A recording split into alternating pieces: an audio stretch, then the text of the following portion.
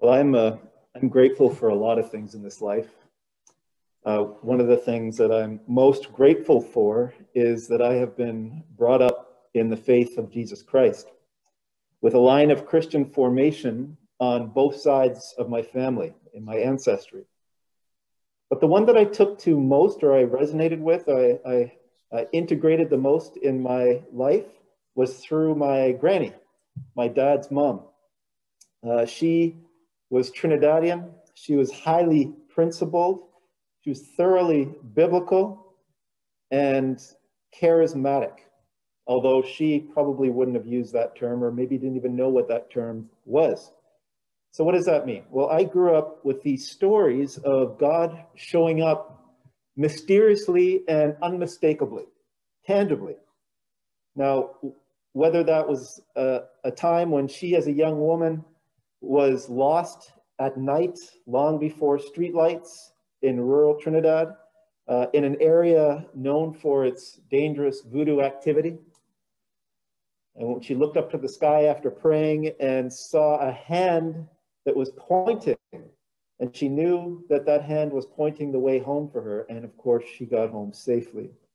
I heard this story as a kid, and it riveted my imagination. Or that her prayers were more like conversations that could even get argumentative at times. So though she was having an argument with God, and that would scare the young kids that would be in the house listening to this conversation that was ongoing. But my personal favorite story is one that my dad would tell us as kids from time to time, and one that obviously entered into my heart. And the story is this, that one day that there was a beggar that came to the door, a poor man. And this was the case back in those days in Trinidad, where a homeless person or somebody in need would go from door to door, knock on the door, and ask for whatever the person of that house might be willing to give.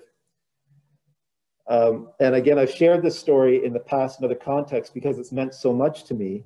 And I've always trusted and prayed that it's been an encouragement to others, and I hope it is to you as well. But what was so special about this particular story was that there's a beggar that knocked at the door, and my granny, who was very poor at that time and actually quite struggling with as a widow and having 5 kids to take care of, went back into her house to look for whatever she could give to this man who had knocked at the door. She finds a half penny, which was the lowest denomination at the time, and she puts it into the hand of this poor man. He puts out his hand and she sees a hole in his hand. And awe overcame her. She collapsed on the ground, overcome, ecstatic by what had just happened, that Jesus had come to her. Now, the kind of comfort that that provided her was obviously astounding, as it was to me as a young child hearing this for the first time. And what was so special about this was that he came to her, especially in a time of deep need, in her distress, and just his presence consoled her. And he didn't do it with a profound display of power, snapping his fingers and giving her a paycheck.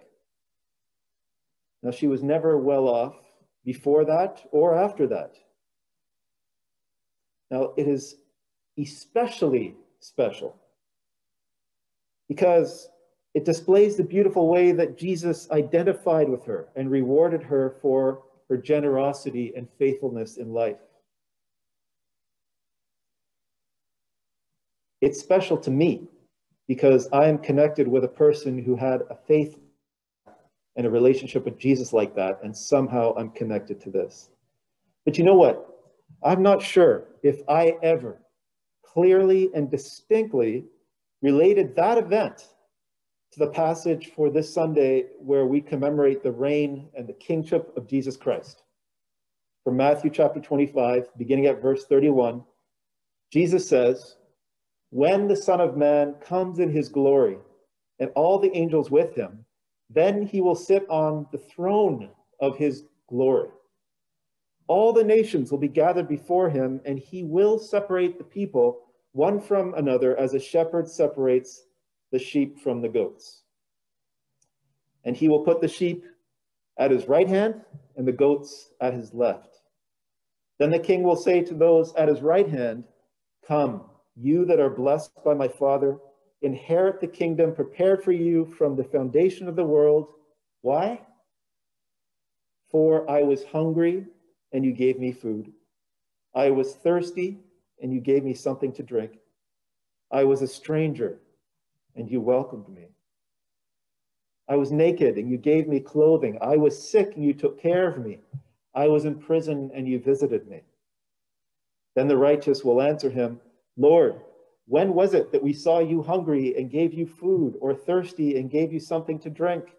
And when was it that we saw you a stranger and welcomed you, or naked and gave you clothing? And when was it that we saw you sick or in prison and visited you?" And the king will answer them, "Truly I tell you, just as you did it to one of the least of these who are members of my family, you did it to me."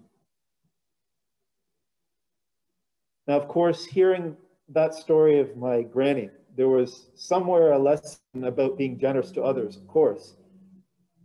But what took my attention was the fact that he was there.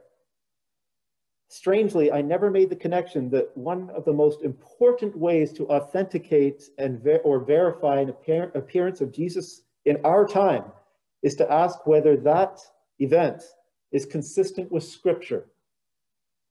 In other words, did what happened today line up with the Jesus of the Bible? Now, once my youngest daughter, Alma, had a vision of Jesus where light was emanating from within Jesus, and that lines up with Jesus' transfiguration and also his claim to be the light of the world.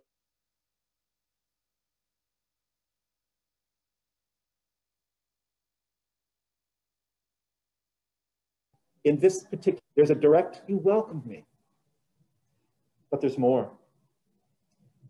If we are to take this passage literally and seriously, what happened with my granny wasn't a one-time event that was reserved only for her or only for anyone else who is granted a special and rare opportunity to physically see Jesus Christ in this life. It's more than that. If we take Jesus at his word today, he is around us all the time. He's around us all the time. He said, "Truly I tell you, just as you did it to one of the least of these who are members of my family, you did it to me."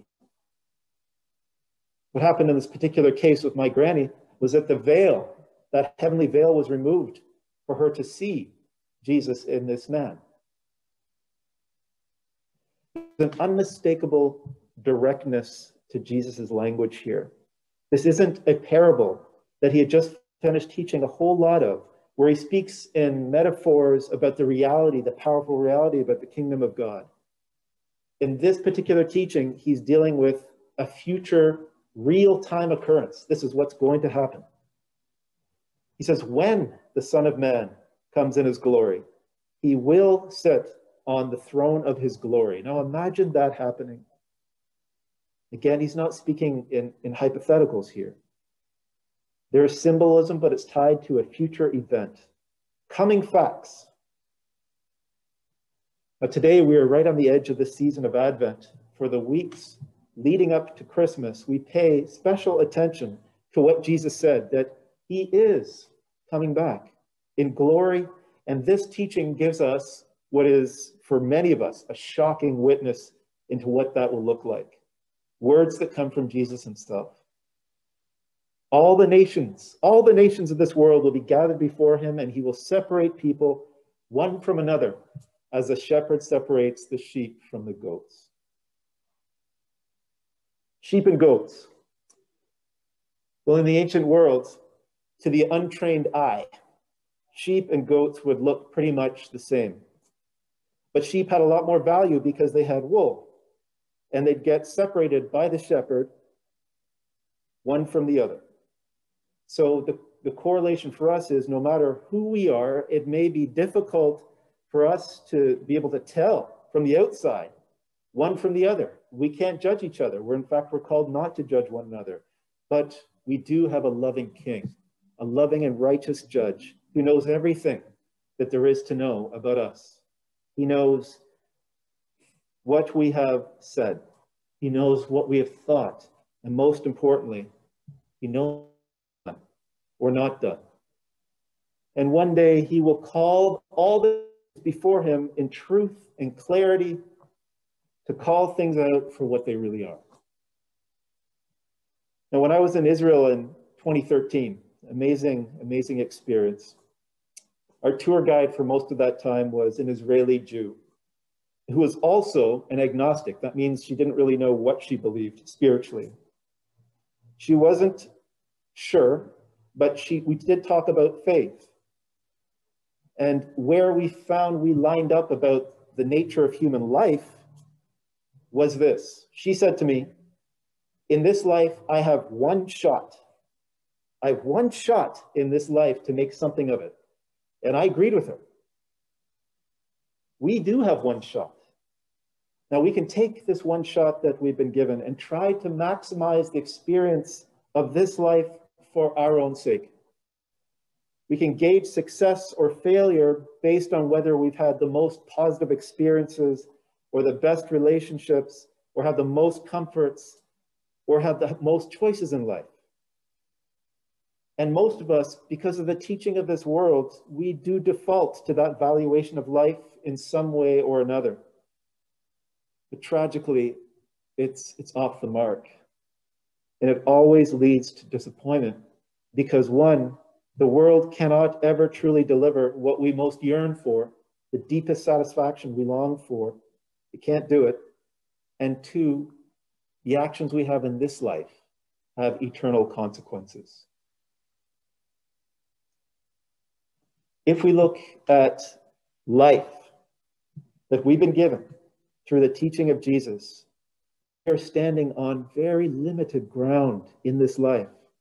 We are standing in a brief moment before eternity. And we know that to be true when we look at just our raw physicality. We know life is short. We have one shot before the limitless future beyond the grave.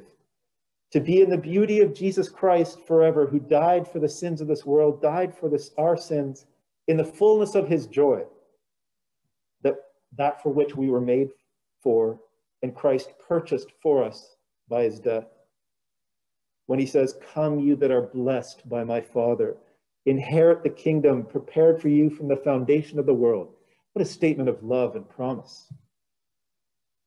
But the other alternative, when we choose another path, is beyond tragic. It's an eternal separation from God in a place that God prepared for Satan and his evil spirits, a place where C.S. Lewis, the writer, said is locked from the inside by those who refuse to follow Christ's way.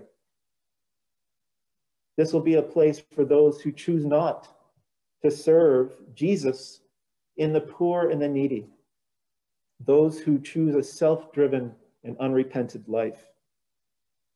It's tragic, it's beyond tragic. But the question for each and every one of us that should concern us is, which eternal future are we pointing towards? We are not on this earth for ourselves. Nature even attests to this. Flowers are not there for themselves, but to provide beauty and to spread life. The life of Jesus Christ emulates that to the extreme. The one who gave up his life sacrificially for the world. And for those who follow him, our lives to be characterized by the same heart, if not usually the same outcome. According to God, the creator of all things, success in this life is not about how much we get, but by how we give. That is success in life. How we give to the most vulnerable of people. And this is how we can tangibly show our love for God, by following the second great commandment, to love thy neighbor as thyself. Now, Jesus had a younger brother named James who wrote a letter that is part of the New Testament correspondence in the Bible. And he said these words: "What good is it, my brothers and sisters, if someone claims to have faith but has no deeds? Can such a faith save them? Suppose a brother or sister is without clothes and daily food. If one of you says to them, 'Go in peace, keep warm and well fed,' but does nothing about their physical needs, what good is it? In the same way, faith by itself is, if it is not accompanied by action, is dead." Now, part of the sad pattern of our spiritual foundations in this world, that as we judge them, is that we tend to separate faith from action. Like, some people have somehow the believing gene. They're the ones that have the conviction and feel it in their hearts. And then there are others that have the serving gene, and they're the ones that feel more alive when they actually do things for others. But the Bible makes no distinction between conviction in the heart of Jesus Christ and serving. They both go together. To love God with all of our heart, soul, and understanding, and to love our neighbors as ourselves. These are the two great commandments upon which all other laws are based. By grace, through faith, Christians believe that Jesus Christ died upon the cross for our selfishness and pride, for our sin, and justified us before God through his sacrifice, and rose again to a new imperishable resurrected life, the firstborn from the dead and the forerunner of our eternal inheritance. This is the keystone of our faith. And that faith, worked into our hearts by the Holy Spirit, does not lie dormant as a dry doctrinal formula. It does not stay there. But that faith gets to work. And we are motivated to serve through this faith in this world that is so hurting, as we well know. We seek to serve Christ in those who are suffering, in the church and in the world, because Christ did that and because everything he has done for us. As Christians, as followers of Jesus Christ, if our hearts are not drawn towards serving others, if we don't make efforts to support those who are suffering and are in need, if we're not growing in generosity, then we have to question. We have to question by looking at the teaching of Jesus, looking at the Bible. We have to question whether the faith we have is really in Christ, or is it in somewhere else or someone else. We have to question where we are pointed at this one shot that we have in life. In the early church, there was a bishop in either Spain or Italy, we're not too sure where, named Epiphanius, the Latin. And he described the ways in which Jesus is served when we serve the least in this world. He said this: "The Lord hungers not in his own nature, but in the saints. The Lord thirsts not in his own nature, but in his poor. The Lord who clothes everyone is not naked in his own nature, but in his servants. The Lord who is able to heal all sickness and has already destroyed death itself is not diseased in his own nature, but in his servants. Our Lord, the one who can liberate every person, is not in prison in his own nature, but in his saints. Therefore, you see, my most beloved, that the saints are not alone. They suffer all these things because of the Lord. In the same way, because of the saints, the Lord suffers all these things with them."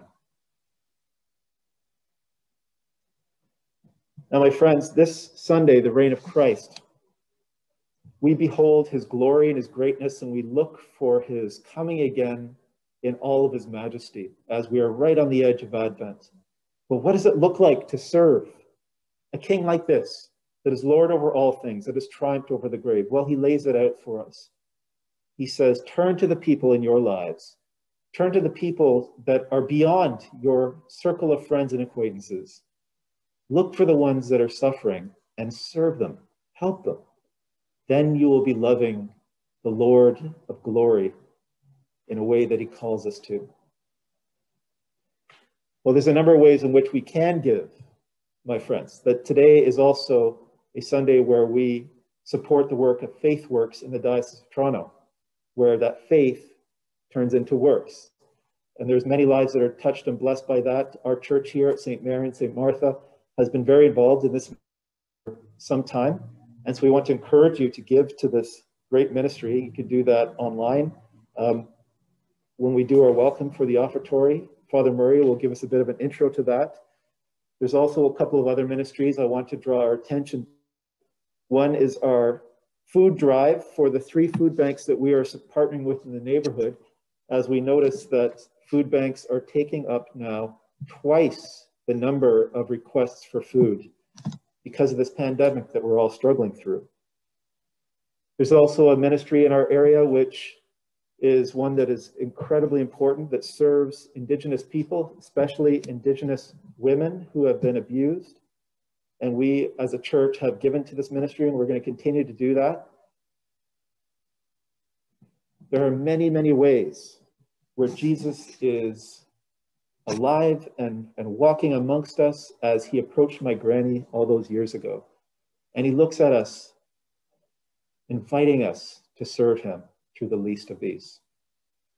My friends, on this Reign of Christ Sunday, let's pray to this great King and seek to serve him.